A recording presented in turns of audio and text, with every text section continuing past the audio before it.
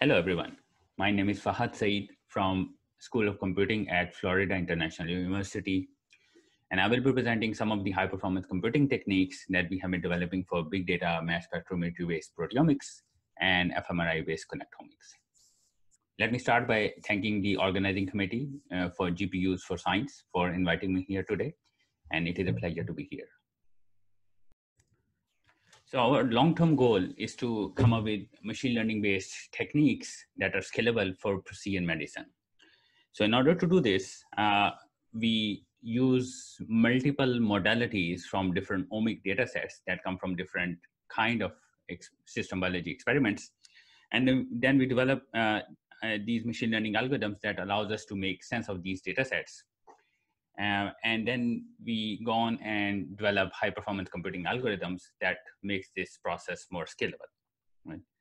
So we have been working for mainly proteomic data sets and fMRI-based connectomic data sets towards this end. So today I will be presenting mostly about high-performance algorithms that we have been developing for proteomics, that is mass spectrometry-based proteomics, and some of the details about the fMRI-based connectomics. And I will be happy to connect offline if needed. So this is a very high-level overview of mass spectrometry. And I will go in a very small detail of how the data from mass spectrometry is produced. So assume that these are the proteins that we will try to study. The first step is that this goes into the ionization stage, where all of these specific amino acids in the proteins are charged at a very high, are charged in a ionization chamber. And then after this, the ionization chamber, the specific peptides go into the isolation chamber depending on their mass, right? And once they are in the isolation chamber, they go into the fragmentation part where these specific small molecules, peptides, are then bombarded using different fragmentation methodologies, right? What this does is that this breaks up the peptide into very, very, very small pieces, such that those small pieces can then be analyzed using their mass to charge ratio. Right? So the first ionization part here gives us MS1 spectra, and the mass analysis or the final data that we get is known as MS2 spectra. Okay.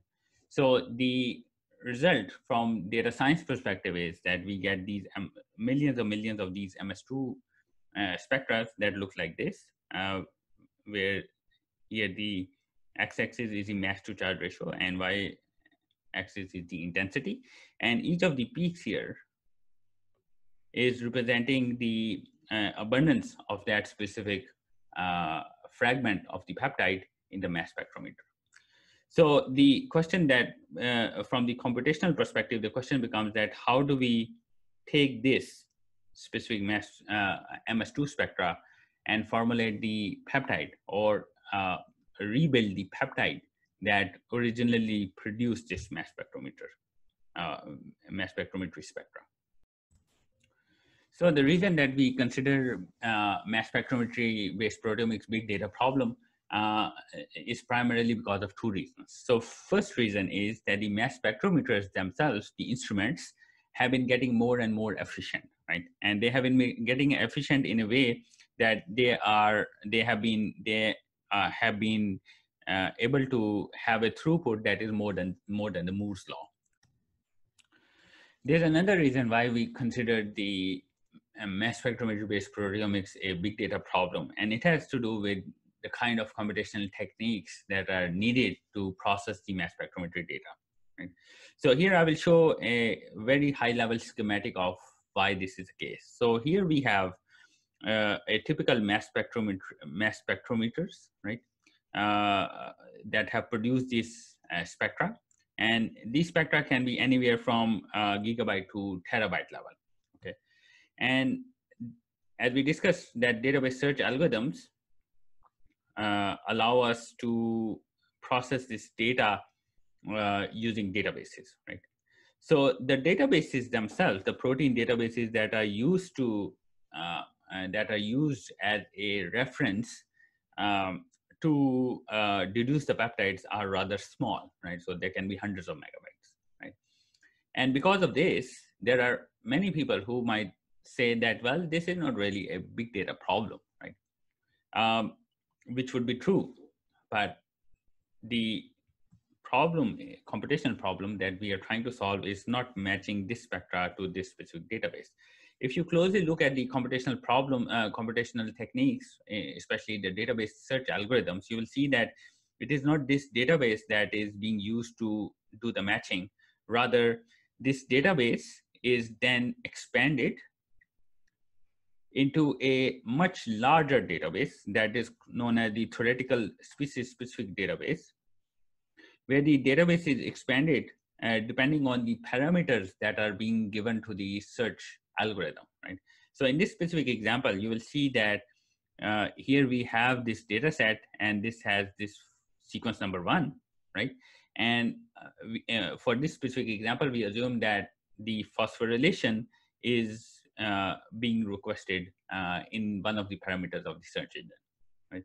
So when that happens, what search engine does is that it takes this specific sequence and then goes on and do a combinatorial, all the combinatorial possibilities that might be associated with that specific sequence. So in this case, you have this sequence, and all of these sequences are then expanded, where each of the sequence is different in one of the amino acid. So in the first case, the phosphorylation is assumed with S. In the second case, it is assumed with T. In the third, it is assumed with the second T. In the fourth, it is assumed with a Y, and so on and so forth, right? And this is just one example. And this is just one modification that is being requested from the search parameter. When you increase the number of modifications in the parameters for the search engines, the expansion of this theoretical database is rather exponential. And usually people do their search engine runs using 2 or 3 post-translation modifications, just because the results do not get scalable with increasing size of increasing number of parameters, right? But this is not the whole story. Once this specific database is produced, the theoretical database is produced, it is then expanded into a theoretical spectra, right? And this theoretical spectra is the list against which this experimental spectra is matched, right? So really, if you think about it, it is not the database itself, but it is the theoretical spectra that is produced from the database, depending on the parameters that are being searched, that is used for this peptide detection. Now, you will see that the theoretical database that is produced for matching is up to a terabyte level or more, right? And we already have these billions of spectra that are from gigabyte to terabyte level. So then the way that these search engines operate is that they assume a lot of filtering mechanisms that allows the methods to be scalable, right? But it is widely known that those filtering mechanisms lead to dark data in proteomics, which means that it leads to a lot of data that might not be seen by these search engines, right?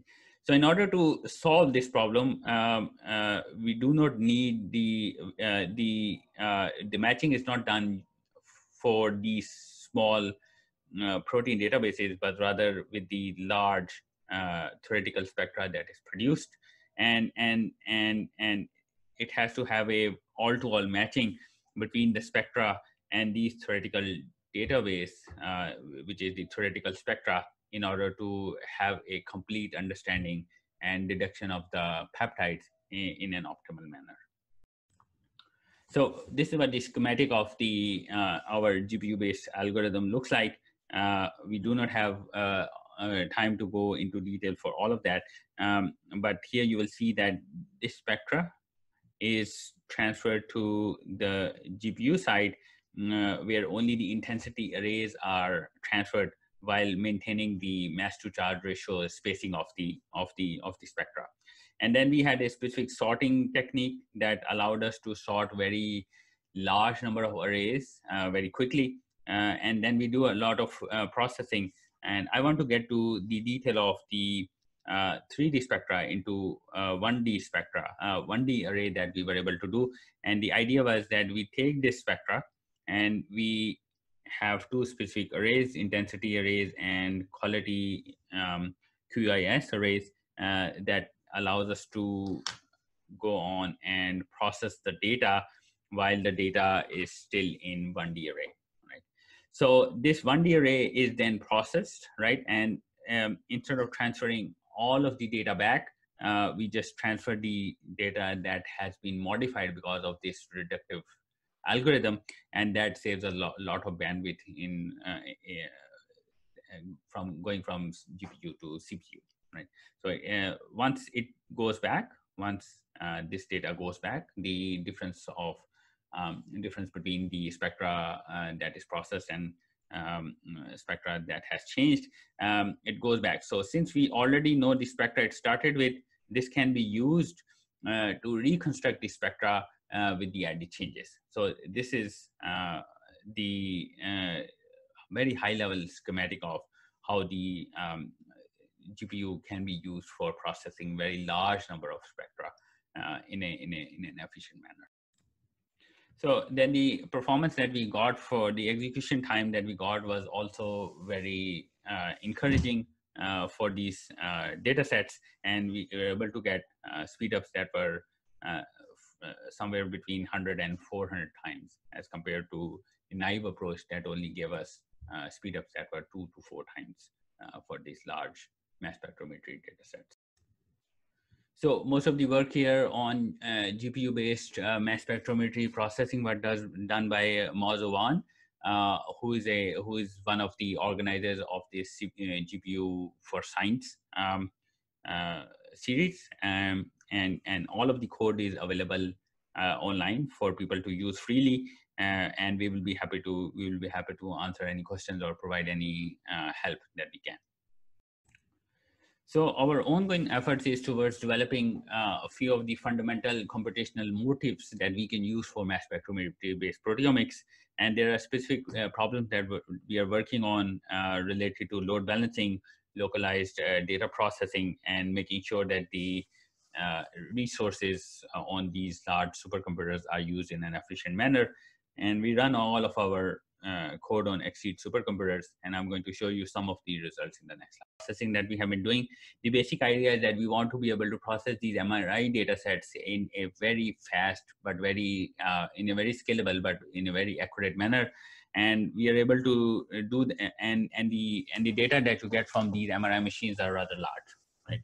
So our effort has been towards developing these machine learning models and also processing these machine learning models using GPUs. And we have been able to publish that in a Frontiers of Neuroinformatics rather recently. And the reason that I wanted to show this slide is that GPU processing or high performance computing for scientific data sets can be very significant. So here you can see that using our GPU daemon method, which is a generalized method that can be used by different people who might not be very familiar with CPU, GPU architecture or algorithms, just using that method, we were able to take our machine learning model and process that in less than 40 minutes as compared to other methods that might take 7 hours. So a carefully designed high performance algorithm for GPU can result in very scalable performances for many of these scientific data sets, which is very useful, especially for personalized and precision medicine. There are a lot of people who have worked on these projects over the years. Of course, without my students, any of this would not have been possible.